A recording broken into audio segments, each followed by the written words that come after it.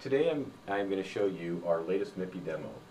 In this demo, we're using an Omnivision 13850 camera. This camera is outputting 4K video over 4 MIPI data lanes.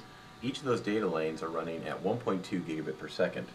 So the data is flowing over these cables into this Mixel D-PHY Test Chip.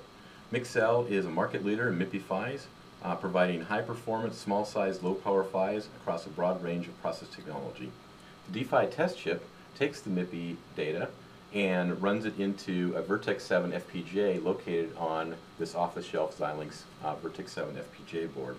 In the FPGA we have our MIPI CSI-RX controller core, which processes the MIPI CSI protocol and extracts the video pixels. Those video pixels are then Beyer processed, color and gamma corrected, and sent via HDMI to this 1080p display. To show you live motion video, what I can do is I can grab this ball and move it back and forth so you can see this actually working.